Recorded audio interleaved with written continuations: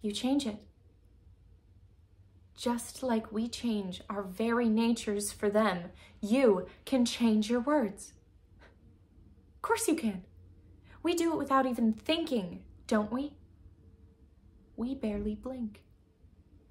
We're born knowing that we must become shapeshifters and tricksters.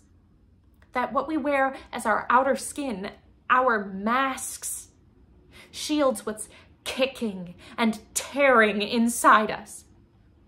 This world works against us, but we're like some wily kind of swimmer, jumping and diving.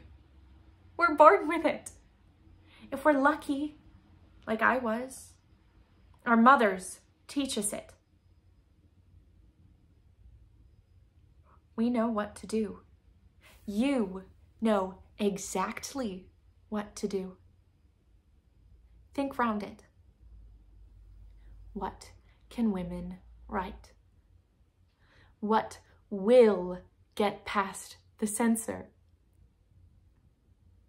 Religious texts. Write a religious text, but inside of it, deep inside of what you write, place your messages for us. We who have read your pamphlets will know what you're saying to us. The censor won't suspect a thing.